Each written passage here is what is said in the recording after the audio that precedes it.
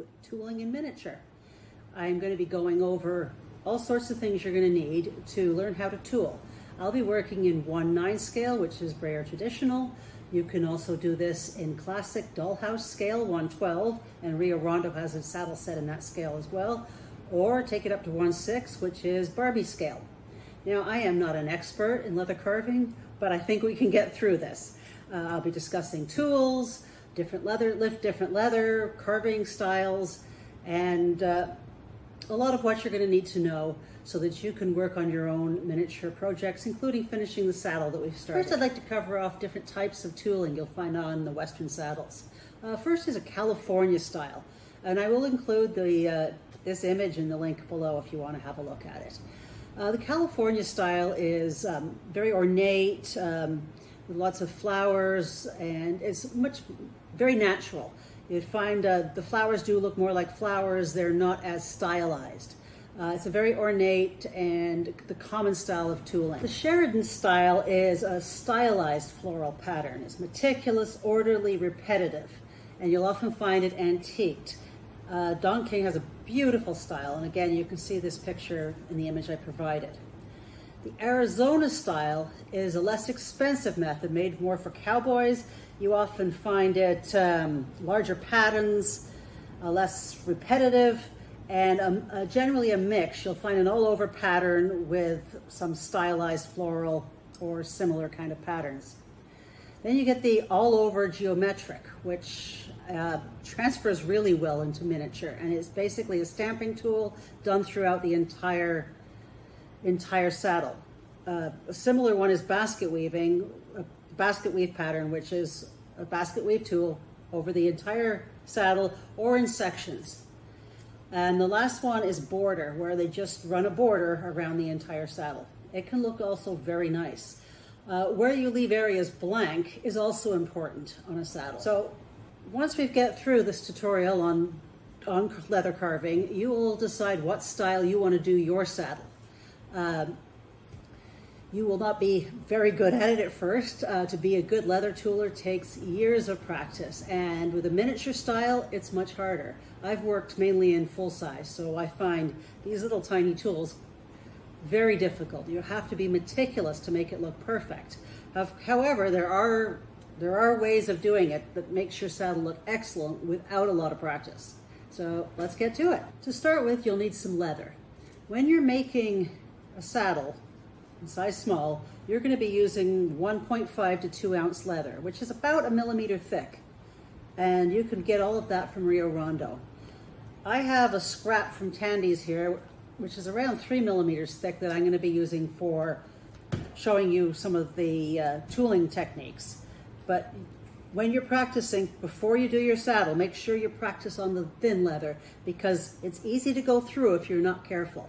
Whereas this you can pound and you're not going to damage it. So there is a difference between stamping and tooling leather. Stamping is when you buy a picture on one of the stamps, and you stamp it with a mallet, and you'll get a flower or a horse head or something like that.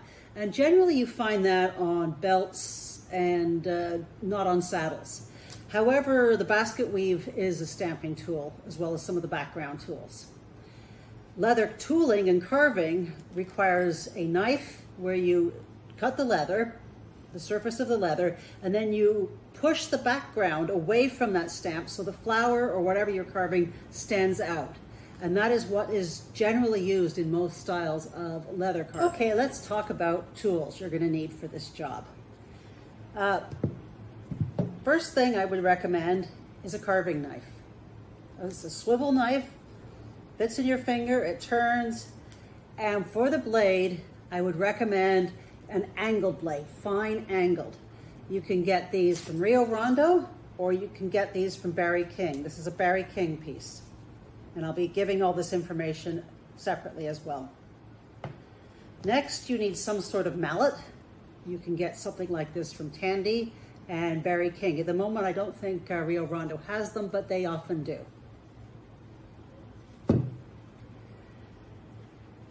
These little things right here That's a .02 and a .03 mechanical pencil without lead. What I use those for is punching holes. They're fantastic for punching holes in leather. And you can get those from Amazon. They're hard to find anywhere else, being a .02 or .03.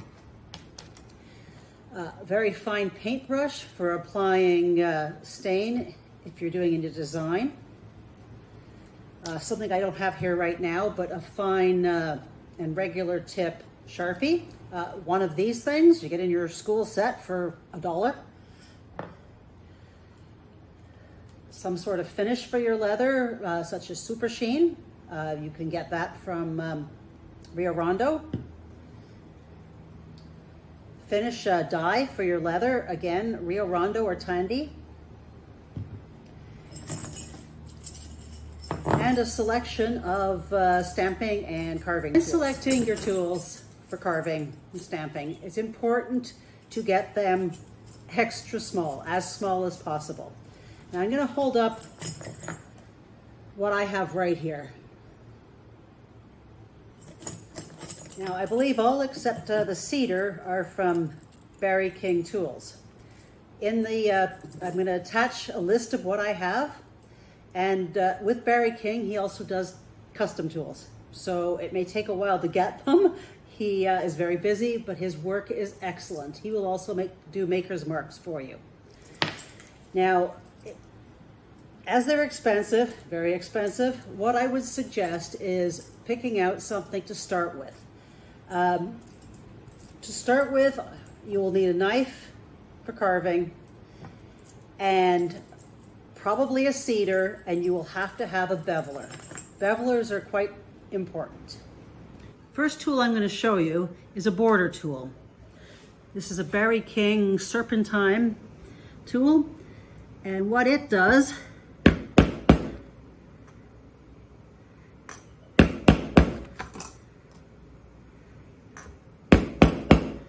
is create a border, obviously. And things with this is usually you can reverse them.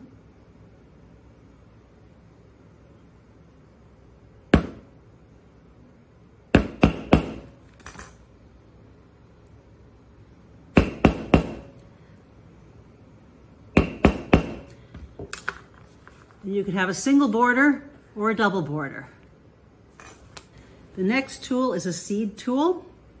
And this one is from Rio Rondo. It's the small seed, and it's a 724. And this is good for making flowers. Very simple stamp. And the next two are background tools. And this is what we use to push down the leather. One of these is a fine hatch, and the other one is more coarse.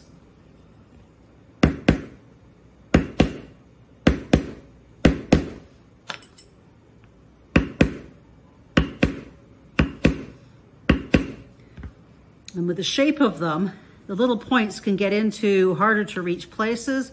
And with miniatures, they can actually make flowers if you really wanted to do as well.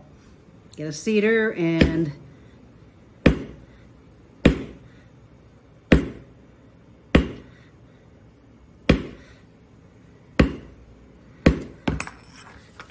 make a little stamped flower.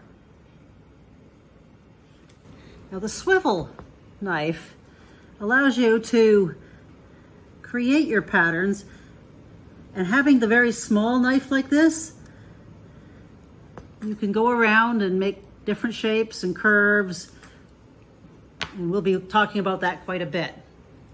Now when you have lines, you're going to need a beveler tool, and what the beveler tool does is make your pattern stand out.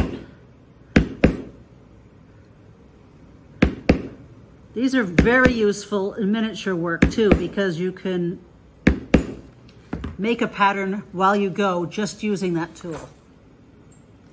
You can see the beveler pushes the leather down. Of course, in the finer leather, we won't be hammering like this.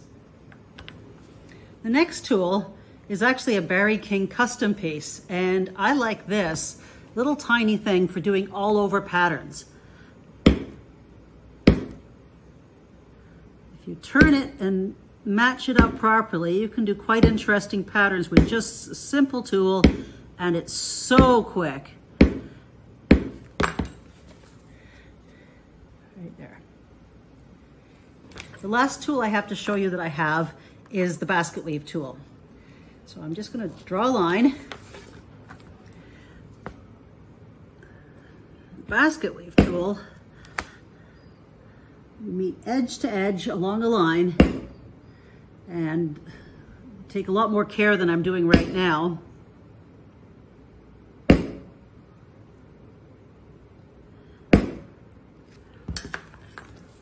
And it creates a basket weave pattern. We'll have a little look later, making that a little nicer.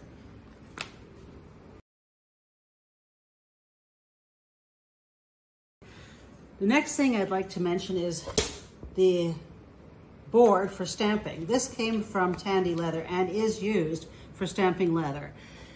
You also need some water and a sponge because you can only stamp properly on wet leather. Another must-have tool is a pounce wheel. These are also available at Rio Rondo, and they are used for doing stitch lines along the edges of leather. It can be used for bridles or halters as well as saddles. If you're not ready to invest in leather working tools, what I would suggest is some small screwdrivers, nail tools, that all sorts of neat things you can find in the beauty salon, pins, and you can actually work leather, and I would suggest a miniature set, I don't have one, and make marks that'll work in miniature using different tools that you can find around the house. It's a good way to get started to see what you think. I'm not going to touch on this anymore during the rest of the video, but it's just a concept of you can find items around the house to act as tools. I'd like to wrap up this first video on tooling leather. You can also purchase tools from other places. If you look on Etsy, places like Toolpaw or the likes have actually quite inexpensive tools in the micro size. Going forward in the next video, we're going to cover off how to use the tools and how to actually utilize them to make the saddle or to make other items.